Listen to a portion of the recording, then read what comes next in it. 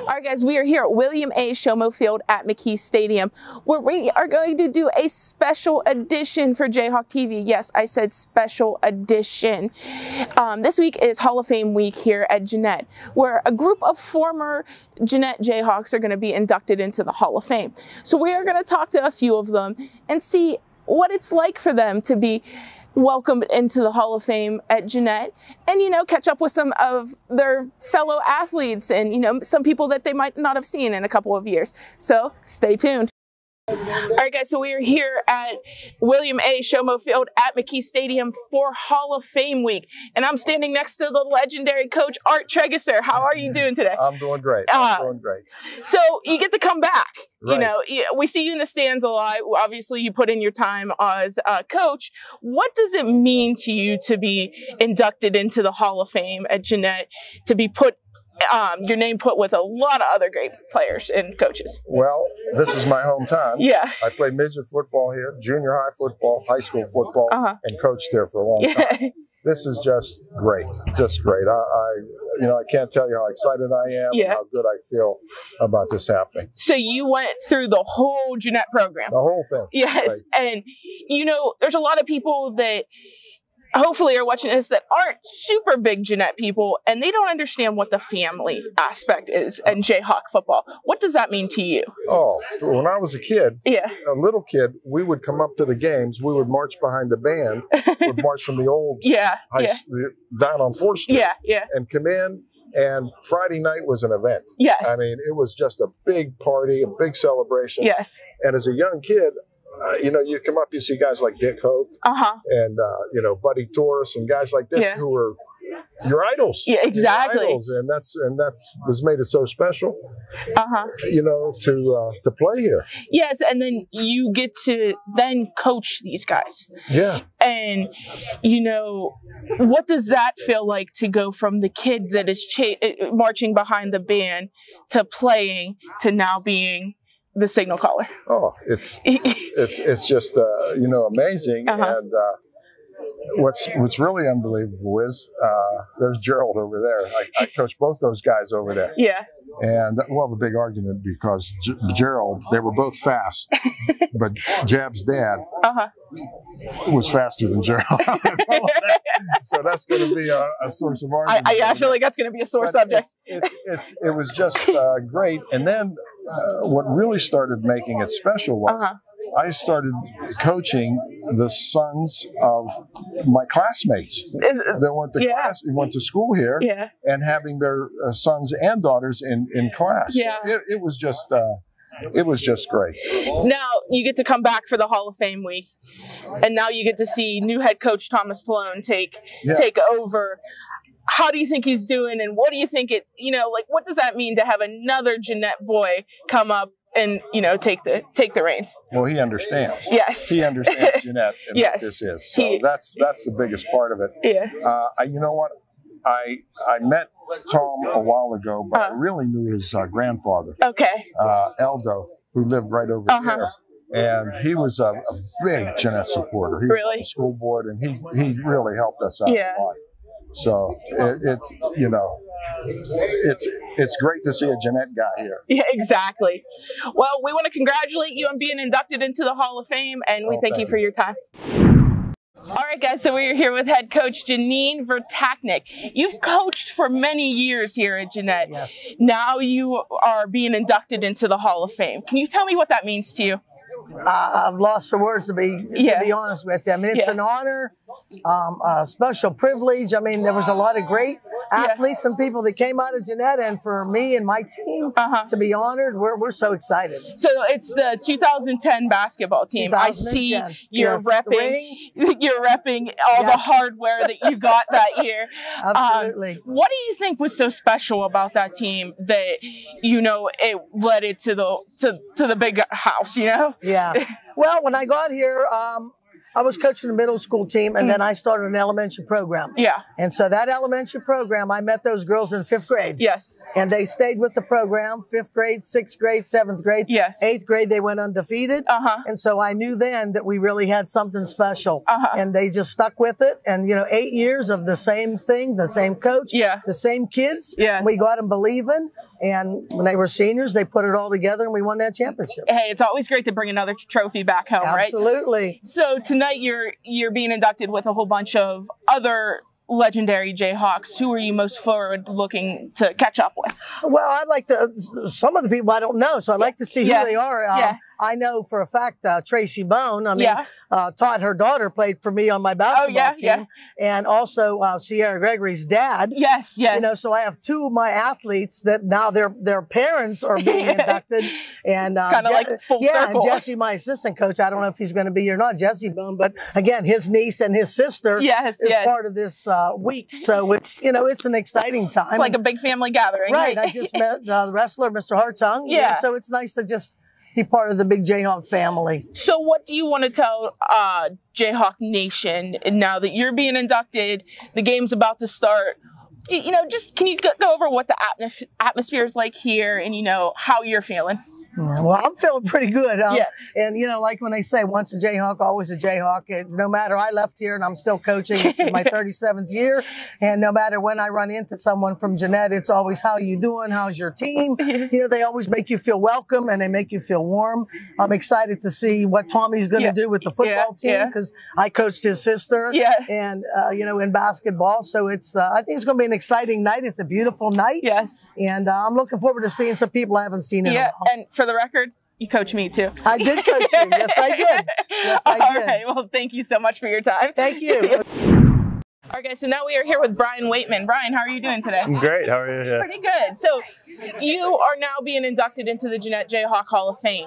Your name's now going to be with a whole bunch of legendary Jayhawks. What does that mean to you? Oh, it's a huge honor because there's been so many great athletes and people I've come across. So it's just, a great honor to be recognized and grouped with all those people. So let's take it back to high school, okay? You graduated with a 4.0 GPA. Yeah. But played just about every sport. How did you manage your time as a high school kid? Just a lot of hard work. My parents did a great job of raising me, and just time management, just working hard at everything, sports and become a student athlete, students really important to that too. So between the 2007 and 2008 season, you got a lot of hardware, didn't you? Oh yeah, for sure, yeah. So you were a part of the football team that went to Whitfield, right? Yep. And then the basketball team and the baseball team, right? Yep. And both went to Whitfield, correct?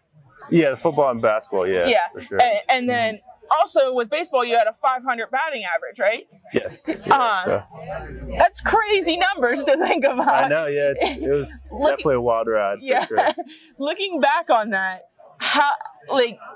did you ever just think about how did I accomplish all that? Yeah, definitely looking back, it was definitely a fun time. Yeah. All the sports. We had such great teams, and there's so many great athletes too. So yeah, and you're kind of like the picture perfect. You graduated high in your class. You were on pretty much all the sports teams. There's a whole bunch of student athletes out there that are like that. What advice can you give them to, stay right in the classroom and on the field or court? I think you just got to keep working hard. I mean, it's you got to put in a lot of hours, and you got to do the work on and off the field. Kind of the behind closed doors type thing. And just listen to your coaches. I know there's a lot of great coaches out there and mentors. So, well, how about Thomas Malone taking over? Oh, I know. I love Thomas taking over. They're going to be in good hands. Yes, I think so. He has the perfect Eric Taylor vibe from Friday Night Lights. For sure, yeah, for sure. Yep. All right, thank you so much for your time. Thank you, appreciate it. No problem. All right, guys, so we are here with Tracy Bone Cunningham. How are you doing today? I'm well. All right, so you are here with a whole bunch of legendary Jayhawk names. What does it mean to you to have your name amongst those legends? Well, actually, I was pretty shocked. That was first. Yeah. But for me being the only female PIAA champion, because I was the state champion in the long jump. The only female. I mean, it's an honor. It truly is an honor, and I think it's a nice thing that they're doing with the Hall of Fame here for previous athletes of Jeannette. Yeah.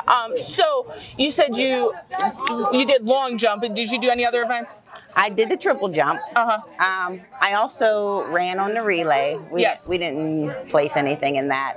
And I placed 6th place in the triple jump, though. Wow, yeah. At the state meet. How do you train for a triple jump or a long jump? Or how does that happen? Well, honestly, we really didn't have a coach that was a jumping coach. So to be honest about it, my husband actually taught me how to triple jump. Oh, okay. Yeah. He had the basics, and he taught it to me and one other lady that jumped, and it just went from there. Wow, that's pretty cool. So you're here tonight to watch the Jayhawks. You'll be at the banquet tomorrow. Correct. You know, can you just tell Jayhawk Nation, you know, kind of what the atmosphere is like, how it is to meet up with some some of the older players? It's kind of like a family reunion type of thing. Oh yeah, it's real nice. There's a lot of people that are here that I haven't seen in years. Yeah. So it's nice. And I mean, for me personally, I haven't been at a Jayhawk game in a while. I just couldn't bring myself to do it. But this made me come, and it's just like old times. It's great. Yes, without a doubt. And with that, we will take a quick break and have a moment of silence for Trey Cunningham. Thank you. All right, guys, so now we are here with the wrestler, Danny Hartung. How are you doing today? Doing great. So, you know, we were saying a little bit before, wrestling's not a super talked about sport, but can you tell me what wrestling meant to you growing up? Oh my gosh, I can't imagine life without wrestling. Yes. I mean, I've wrestled since 2nd grade. Wow. Jeff Carroll, one of our neighbors, told me about Junior Olympic wrestling program. One of my other neighbors, George Myers, was the coach and drove us down to practice. And we pulled out all these old canvas mats, all the friends I made, and you know, just the athleticism that wrestlers have and determination and fortitude is amazing. Yes, and now this week you're coming to William A. Shomo Field at McKee Stadium to be a part of the Hall of Fame class for the Jeannette Jayhawks. What does that mean to you? Last year I was inducted in the National Wrestling Hall of Fame. Really? And this honor is more important to me. Hometown boy, right? So you're now a 2-time Hall of Famer. I don't know how many people can say that. Right. We're going to have to get you a gold jacket here pretty soon. Right? Just a blue and gold one. Yes. So you're here now. You know, wrestling's not as big as it was. What do you want to tell the kids that are still on the Jayhawk wrestling team, even though they go to Hempfield? Oh, wow, that's very, very difficult to say. I mean, I wish we had a wrestling team here. But I'm sure they're Jayhawks. They have to have a split duality there to be, you know, a Spartan and a Jayhawk too at the same time. So just hang in there. Be the best wrestler you can be, train as hard as you can, and know that we love you. And like the wrestler with Bergam? Bergens, yes. Ethan. He's at West Point right now. Yeah. Ethan, yes. We're following him from Florida. I was watching to see how he was doing the last couple of years. Following him at West Point also. So you said Florida. You live in Florida? Tampa, Florida, yes. So you flew up for this?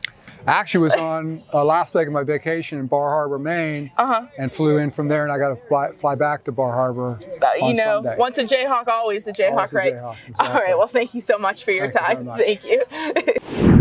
All right, guys, so now we are here with Terry Gregory. How are you doing today? I'm doing good, thanks for asking. So we are here at the Jeannette game. You guys, you're with a group of people that are about to be inducted into the Jeannette Jayhawk Hall of Fame. Saying that, what does that mean to you? It means that I'm going in as one of the few athletes right now. There'll be a lot to follow, but to me, Jeanette's always been about the 160-pound football player. Those are the Hall of Famers. You know what I mean? Those guys, 160-pound linemen, practice players. Yes. Without those guys, nobody's going to the Hall of Fame, right? I was going to say, you were a quarterback here and then went on to Temple. You probably had a lot of respect for your offensive line. There's no doubt about it. And when I played, our backfield was well over 200 pounds per player. Yeah. Bigger than our offensive line. Really? So that's why I say the 160-pound Jayhawks. Yeah. they're the meat and potatoes of the whole thing. So yeah, so we were talking just to Brian Waitman. You were a two-sport athlete. How did you manage your time with the two sports and in the classroom?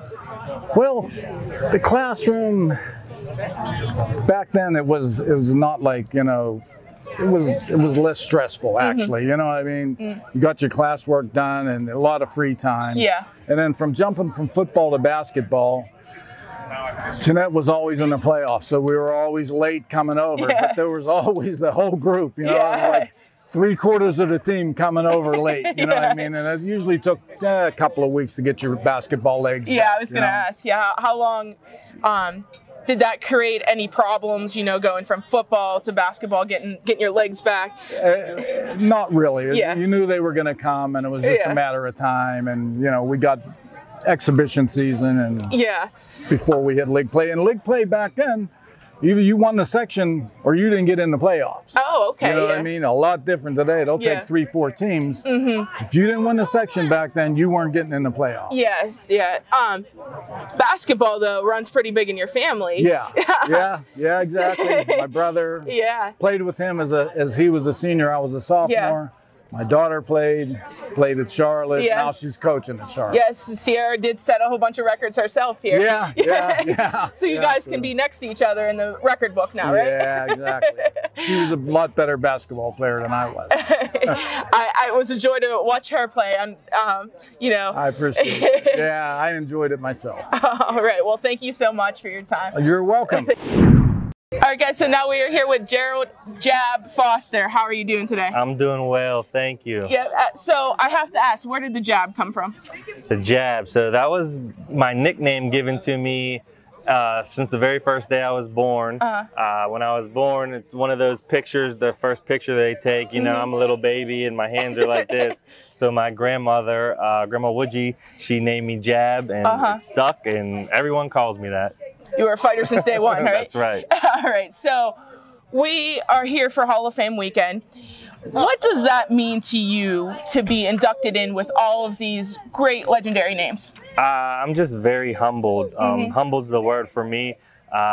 Everyone knows the tradition is great here, and there's a ton of athletes that have played here, went on to do great things, and for me to be considered and recognized as one of those athletes is I'm very appreciative.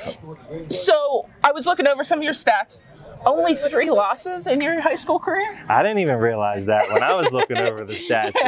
Didn't feel that way, but yeah, 3 losses. Is that like a number you want to get like tattooed now that you know that? Well, I wish it was 0, but yeah, we had a lot of success. I played with a lot of great athletes, especially my junior year. I was unfortunate football-wise to miss my sophomore year and basketball-wise for the most part. But yeah, we had a lot of success, but wish we could have brought that whippeal home. So you said you played with a lot of great players. Who was your go-to guy to throw the ball to? Like, man, you know, if you threw it up there, if it's at least 5 yards, you're getting it to. Well, I'll tell you one that I knew I loved handing it off to was Dave Bone. But Michael Jones, Gabe Smith, Brent Wiggum. Brent's going to be calling the game later. Brent is going to be calling the game.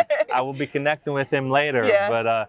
But yeah, a lot of super great athletes. So we're going to go in. You're going to see Thomas Pallone take over as head coach. You're going to see what he's going to do with single A team. How do you think he's handling himself right now? Just as a former player, you know, how do you think he's doing so good? Yeah, listen, so I talked to him as soon as he got the job. I congratulated him, reached out, congratulated him. Had a lot of discussions leading up to the season. I was just over there pregame talking with the team. He asked me to come over and talk, and I'm so excited that he's here right now. He brings a fresh energy to the program. He can relate to the kids. He gets them motivated, and he cares about them not only as football players, but as human beings and young men too. So I'm super excited. I think he came in at a great time. A lot of young talent with his freshman class coming in. The 8th grade class is even just as talented in numbers wise. So I think he came in at a great time, and I'm excited to see where it goes. Without a doubt. So I do have to ask, we were talking to Coach Traeger, and he said your dad is faster than you. I'm not going to argue that. I'm not going to argue that. I mean, I've never seen him in person, but from what I hear, I think he might have been the fastest to ever come out of Jeannette. So he just handed it down to you to be number 2, right? Yeah. All right. Thank you so much for your time. Thank you. I appreciate it. Thank you.